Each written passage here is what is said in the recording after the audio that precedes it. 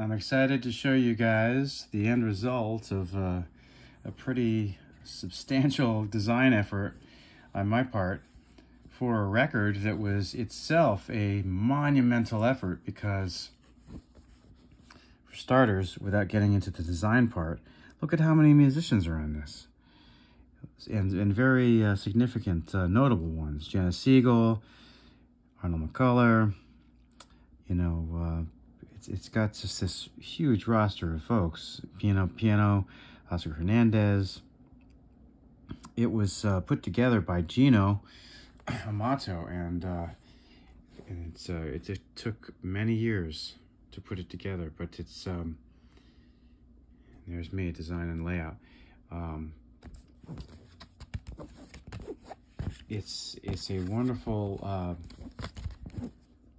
blend of genres that both present some of the music in a Latin jazz style, but also use compositions from all kinds of different genres. So it's really, really interesting on Ovation Records. And what we did was create this photo illustration of Gino's face and his instrument, holding these glowing orbs, kind of like a superhero in a way.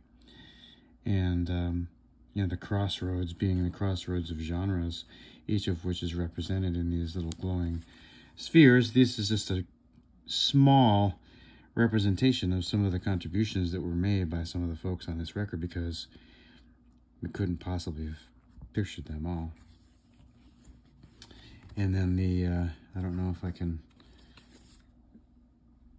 actually grab the disc out of here with one hand while I'm trying to record this video.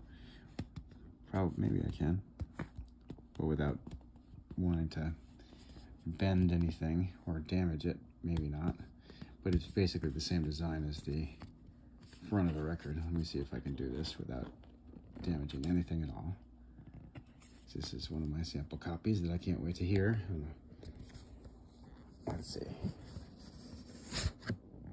There we go. Look at how awesome that looks. So I'm proud to be associated with this project, to have worked on the design. It's one of more than 50 CDs at this point that I've done the design and layout for, and this is definitely one of the more interesting ones when you have someone who's willing to do something distinct and kind of a little bit further afield than a traditional cover. Go check it out.